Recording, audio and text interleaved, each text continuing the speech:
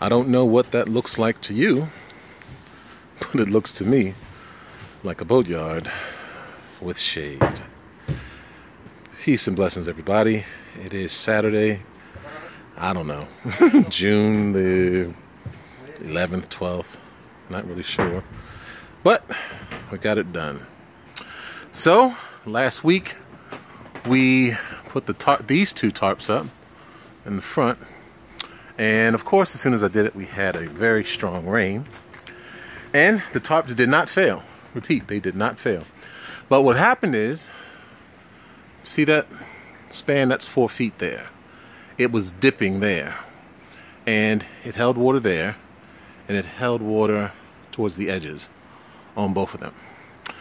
So what I did was got to thinking again and said, well, guess I need to run something in the middle that sits up high to give even that top of that roof or mast, because I can't build a roof, a little pitch. So now we've got 3.5 inch pitch from there to there.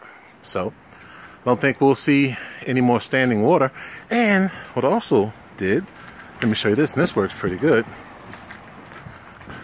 We've added bungee cord. So the bungee cord there really pulls that taut so we don't get any standing water up there. And she looks pretty good, pretty good. So we've reinforced the lines everywhere with bungees. Zoom in so you can see that. And bungees. Pulling it taut. And we've even got lateral bungees. See? Keeping the tension nice and good. So I finally uncovered my keelson again in preparation to be hoisted. It's going to be lifted 9 foot 6 inches in the air. And one of the subscribers asked me last week if this platform was strong enough to hold the actual framed boat. And it is, but what I'm going to do is once I get the keelson hoisted, it's going to be supported, of course, and then I'm going to put right under it these posts, cut holes in the deck, sort of like these are. I don't know if you can see, but these posts go down to the ground. So they're not actually bearing on the platform, they're bearing on the ground. So I'll probably put 2 or 3 under the keelson, like one. I'm going to use this one because this is already bearing, and probably another one right there to bear the weight. Once it's hoisted, they go right down to the ground. So I am very happy to be moving on to the next phase. Again, we're sailors, so we know what the wind and weather is capable of. So this is my best attempt to just try to stay out of the shade. And so now, since we have 5 tarps instead of 1 huge tarp, if any one tarp fails, it's a simple $40 replacement versus a $200 replacement from the other tarp.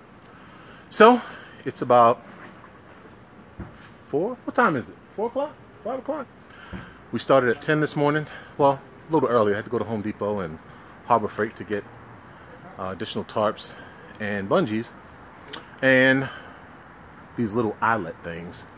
But got a good day in, and might do some stuff tomorrow, but it'll be in the tent. I have to start tracing out the plywood gussets for the frames. And so now that I've finally gotten this solved and done without building a roof, we're using mast, I feel better. And also, I had a comment from one of my subscribers saying that I'm not building a boat, so he's not interested anymore, but your loss.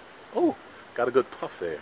And unfortunately, I think some people want to see a rushed process. Hey, all I can say is tune in 3 years if you want to see a finished product. But if you want to follow along on the journey, stay tuned. And I appreciate all the support and all the well wishes. So, it's been blowing pretty good today too. Had about a constant 10, 15 with stronger gusts. And it feels so good up here. And that's it. So I gotta drop my help off and join my family. Alright, until the next time, when we'll be building a boat on Saturday. Peace and blessings.